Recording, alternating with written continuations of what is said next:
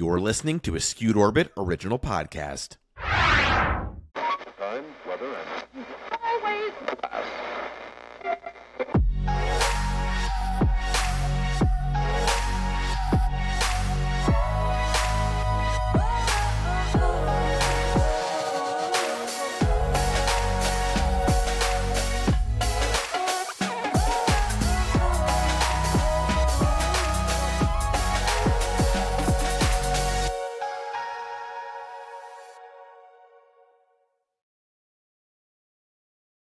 Hi, friends. This is our season finale, season 4, 36 episodes, I think.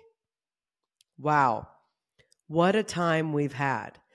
I am really excited for today's episode. I'm so sorry if this is your first time listening. Welcome to the end. There are 4 full seasons that you can binge, most of which is evergreen concepts, materials, messages, teachings. So enjoy that binge, baby. My name is Rachel LaForce. This is a spiritual podcast from me, a comedian, because healing is, well, hilarious. And today's episode's not very funny, but I almost feel like this is like the most, see, this is when it gets funny because I can't even take myself this seriously. This is an incredibly sacred episode. I feel like this energy, this like capsule that we're in is like last week we talked all about like the portal and this commitment and getting on the ride. And we've talked about all of these other pieces of alignment that go into that if we want to commit, then we have to let go of all these other things. Like we're doing it and we're literally, I'm not going to call the episode this, but I could call the episode Shit or Get Off the Pot. Because that's ultimately the point that we're at. You're literally at this point where there is no going back. Like you are in the labyrinth, you are here, you're on the roller coaster, like all of these metaphors, all these things we've been talking about. And now there's nothing left to do but commit. There's nowhere left to go. There's nothing left. We're done with the researching and the development of it of, oh, well, we could try this or we could try this. Like we have tried everything and now we know everything that doesn't work. And we have this opportunity. I don't know why I keep seeing this, but I'm just going to share it of like, if you guys have seen Elf, there's the winter holiday classic starring Will Ferrell, and he gets on that like iceberg in the North Pole and he's like, okay, bye, and he says goodbye to the narwhal, bye buddy, hope you find your dad, and he just leaves. Excellent impersonation. And then he just like arrives in Central Park, and I feel like that's what we're doing. Like this commitment, this vow, which we're going to talk about in a minute. This is it. And I know that we all feel that trepidation of like I can feel it from you. Not projecting. A lot of it is also my own apprehensions, but I can feel it. And it is like, you all know that we've gone from the chaos, not having the clarity. We've tried a lot of different things. We've failed. We've found what works. And like, now we know where we're going. So there's nothing left to do but just to go there. And I really want this to be a season of deepening your capacity to accept that you're capable. And how we do that is by creating evidence. And we're going to create that evidence through experiences, through making asks, through putting ourselves out there and getting comfortable being capable. Because that's something also people don't talk about, right? Everyone's like, I don't totally subscribe to every aspect of the statement, but just for purposes of the conversation, right? It's like, the universe isn't going to give you $1 million if you don't even know how to manage 10,000, right? Like we get what we're ready for. We manage what we're ready for. We can build on what we're ready for. And that's what's really happening here and now, that there's all these fears and all these projections of everything that we're putting out there. But it's like, how do you even know it's not real yet? The only thing that's left to do is like get on the little sliver of the iceberg, like here we go, just like push you off into the sea of unknown and let you get to the other side. And so we're going to create this evidence of understanding and feeling into our capability, because we know, I think on a soul level, maybe even intellectually, that we are a match for our mountain. We know this is our destiny. We've seen the visions. We've had the downloads, blah, blah, blah, blah, blah. You've been doing all the other things. You've been doing the nervous system reset. You've been in hypnotherapy. You've switched meds. You've gotten a new therapist. Like whatever the ways are in which you've been supporting yourself, we've now done all that work. And so that's why I keep just seeing that image of like the iceberg that like cuts off from the rest. And that's what we have to step on and just sail out on our own, because there's nothing else left to do but to commit. There's nowhere else to go. And I think it's a beautiful time for us to be parting ways, at least in this medium. Don't worry, you can find me all over the internet, okay? But in this kind of long form sit down together, and I think that, you know, kind of on a more metaphysical level of that, of like, this is really the time. We've talked all about the seasons. You could go, if you're listening to this in real time, you can go listen to the November, or you can get the November newsletter. Same thing. Like we've talked all around and about this energy in this season. And so it's time that we just do it. And the fucked up thing is that we all know that it works because we've seen it. But it's that in between that we're so scared of. I mean, I know that I'm somehow like excited, because it's kind of like, you know, I always say it's like, let's fuck around and find out. But also like, how do all these pieces come together? Will people get it? Like all these other things.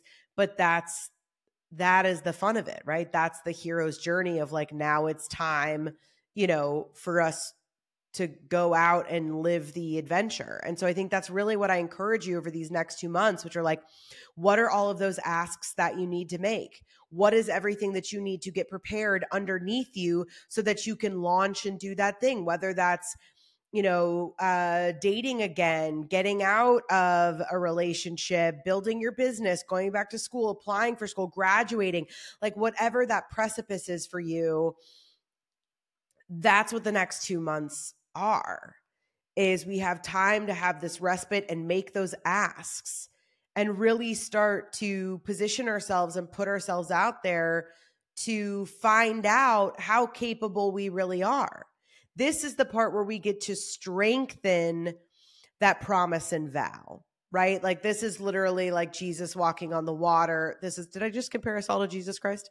But like, this is that time where we step out. And this is that faith piece. And I want us, one thing I want to leave you with is remembering that you can replace that fear with excitement. That your body doesn't know the difference, right? That adrenaline feeling right before you hit send on that email, or you ask that person out, or like whatever the thing is, that adrenaline, your body doesn't know the difference between fear and excitement. So we can choose to identify it as excitement, because honestly, that's all it is. I was talking about this with my husband recently. We're making some big choices, not big, they're massive for our business, okay? They are so daunting and terrifying and overwhelming. And he keeps being like, well, what if blank happens? And they're all negative outcomes. And sure, they're all possibilities. And I was like, well, okay, relax. Let's even the playing field here. If we are going to make up scenarios that do not exist, let's also make up scenarios that don't exist that are incredibly positive. This is going to take off so quickly, that becomes the problem. It's not the financial aspect of it. It's the, oh my gosh, this is getting so much bigger than us. We got to get a handle on this beast and get more people, you know, helping us and working for us. What a great problem to have, right?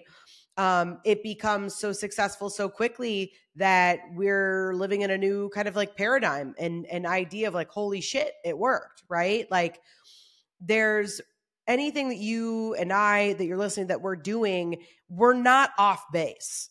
Like, I know that, like that this is the frustrating part, you know, where like scientists and the world who wants to poo-poo all of this idea that we have an inner divine knowing, which is like absurd to me. Cause I'm like, why would you not just accept that? That's like the easier part and it's real anyway, but whatever, conversation for a different time. But that's the thing. Like, you know, the difference between when you have been out of alignment. That's when we really should have been scared, right? Like, I should have been more scared. Like 2018 Rachel should have been way more terrified than well prepared and aligned 2024 version, right? And I'm sure the same is for you, whatever the timelines are. So through the action steps that you're going to take over the next 2 months, and I'm just leaving us at that 2 months because then, you know, we'll be back together in January and we'll kind of like see where we are. But I really, really want you to take this as informal, spiritual and practical homework of, if you're wanting to get to that next thing, if you're wanting to operate on this new level of energy and whatever that means to you, we have to level that up. Like, I keep finding myself like, I'm like, ooh, reach up. Like, it's easier for me to put the dishes in the sink and walk away. It's like, great, but then you're going to have to come back to them later. So can you like, reach up and just put them in the dishwasher and then we're done, right? Whatever I'm really trying to work on, whatever the day brings me, I'm making the highest choices that I can. And can I tell you, like, this is the most annoying sidebar. Okay. Can we talk about our future selves? I'm going to guess this is true for most of us. The most annoying thing is it's always like, you are your future self, right? And that's listened 2 episodes ago. That's all I'm talking about. All right. But we're all like, oh, like our future selves, and we're going to be our future. We are them. The only difference is like they're radically responsible and it's really fucking irritating. You know what I mean? Like, whenever I check in with myself and she's like, could you try like a little bit harder though? I'm like, are you being condescending or are you being helpful? Like, what are we doing here? Right? But that's the truth.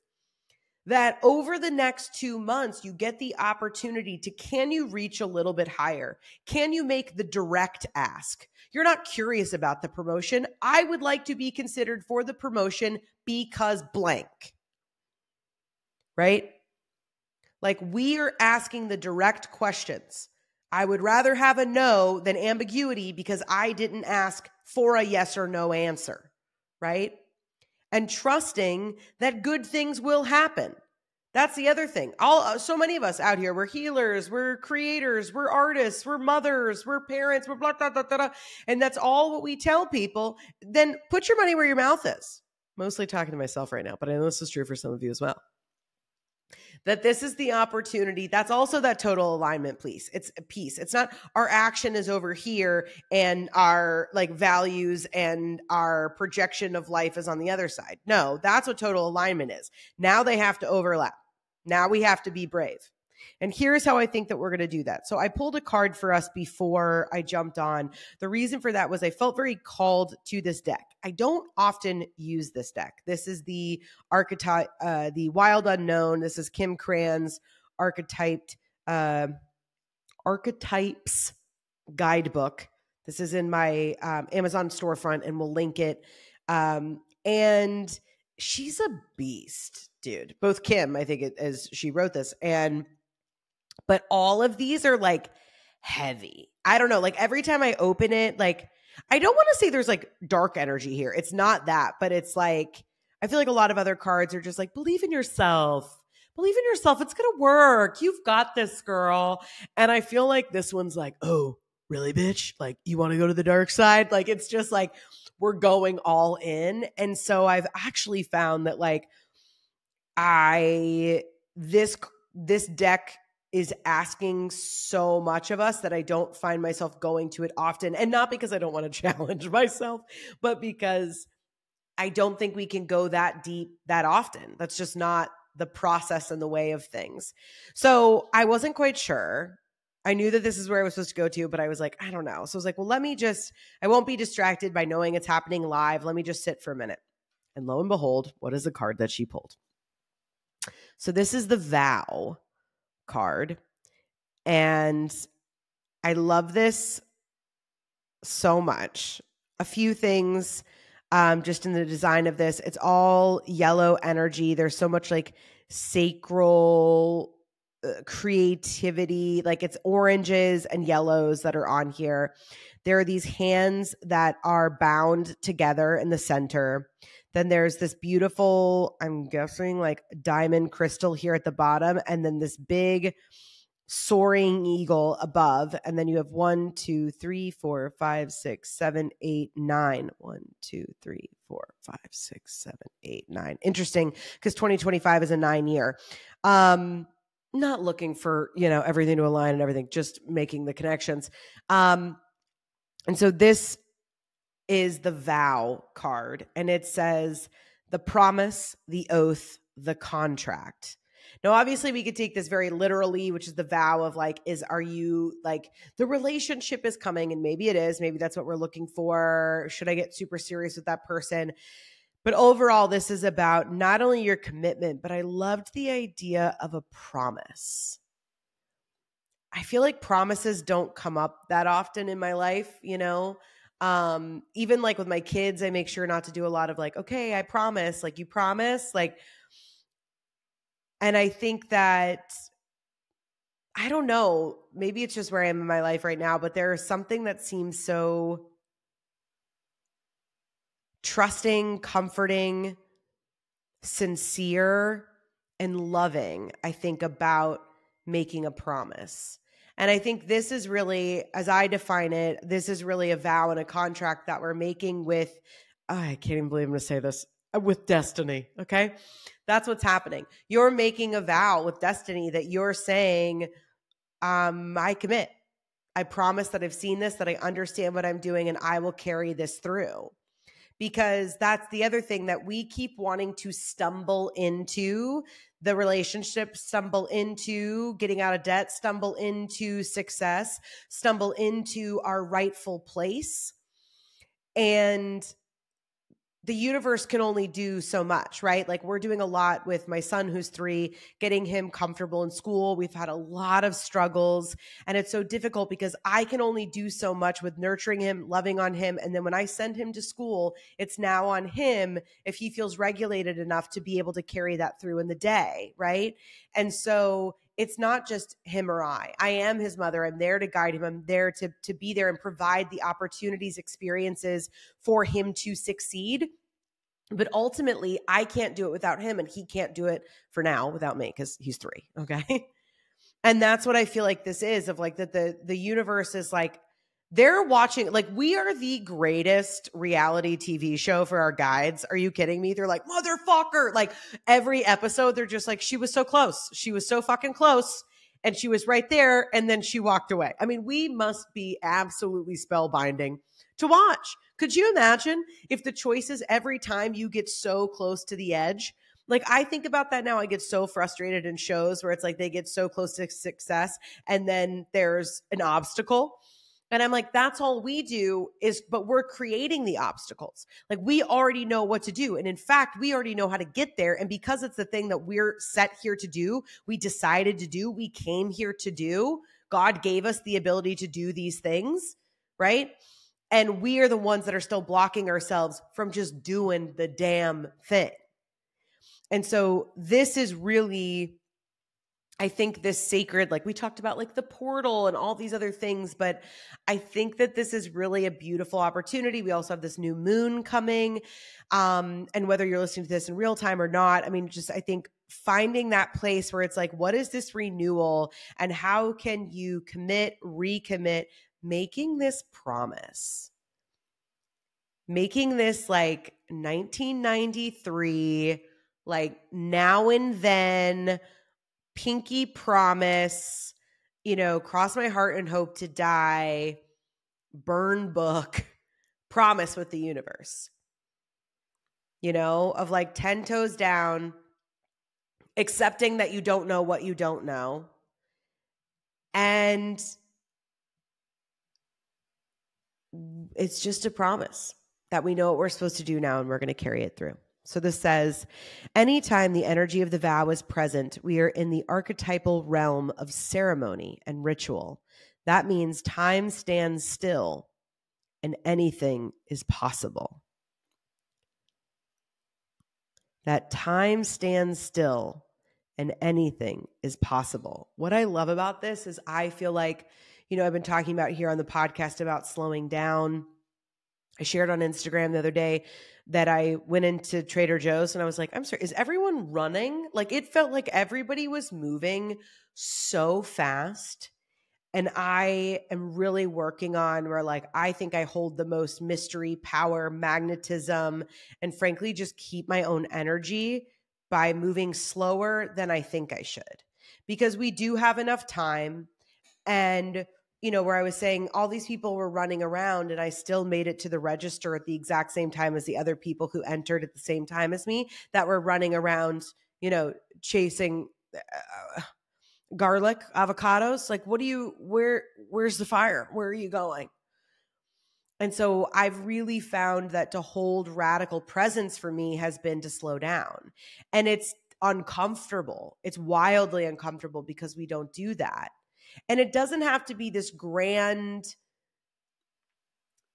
new, like, I think sometimes when something feels like a radical shift, we think there has to be all these components, and it's really not, right? Like a really good New York cheesecake has like how many ingredients, right? Not very many. Like it's not like it's a pumpkin latte Swiss double mac and cheese. Like it's not just, it can be perfect, simple, sweet. And not so much of like slowing down, coming back to self, committing to this promise, making this vow. We don't have to overcomplicate it. We already know what to do. We've already trimmed all of these things away, and we can sit and allow time to just stand still. And when we sit in that time, we really do begin to see how time bends and how much we really do have. And that is where it does get really trippy for me because I'm like, whoa, there really is like time within time within time. We are just so guilty of spending our present moment stuck in the past, looking in the past for the answers. Here's what's worked in the past, trying to use things that don't work anymore to get us to the future, because in the future, blank and blank and blank happens. And we're totally missing that the actual key, the component that will get us to that future is here right now. And I think that's what this is. Again, that anything is possible. Sure, there's a million things that could go wrong with these, you know, business choices that we're making, these entrepreneurial endeavors. Also, anything is possible. I believe that we're making the steps that were laid out for us to take, and they feel really big, and they should feel really big. They should feel really big. But this is when we have the opportunity to find out exactly how capable we are. It also says, think of the last promise you made. Was it to another or yourself? And has it been upheld or broken? And that's also where like the idea of a promise is probably conjures up a lot of feelings for a lot of people, mostly of people who didn't keep their promises, right?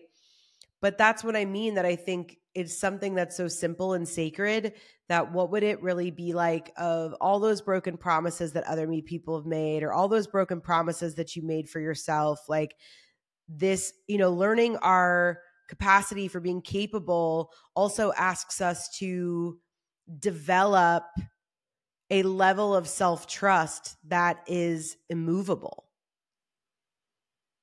I mean, my biggest work right now is, how can I feel so safe that I almost feel like the abominable snowman? Like it would take a fucking lot to be able to knock me over. Like we can't get knocked over now by every minor criticism or do. We are so much stronger than that we don't have the time to do that anymore. And so what would it be like to make this vow and promise to yourself? So this says, when the vow is spoken, when the vow is spoken, the air shifts, karmic ties are formed, and destiny tilts on its axis. Our words and intentions have immense power.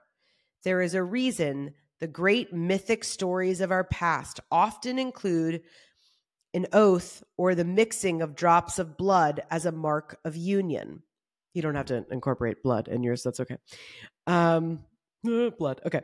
The tricky part is that reciting the vow, no matter how casually, activates the eternal and unseen forces of the world.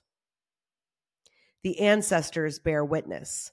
The laws of nature respond. These promises cannot be unsaid or forgotten. So breaking them can leave lingering complexities and loose ends. This card calls us to acknowledge the vow we are living by, consciously or unconsciously, and either recommit to it or create a ritual that signifies its closure. Oof, you've been underestimating the power of your promises. I feel so emotional. Oh my God. I'm like, I could start crying. You've been underestimating the power of your promises, which to me, in the regards to the promises we make to ourselves, it's as simple as you've been underestimating your power. Dude, that's fucking heavy, bro. Like if you think about everything with like the like cute little commitments, right? Like I commit every week to coming into this space. I commit like all of our like cute. That's cute. That's cute that you do that, right? Now imagine really making that promise, really making a vow to commit to following through with your destiny.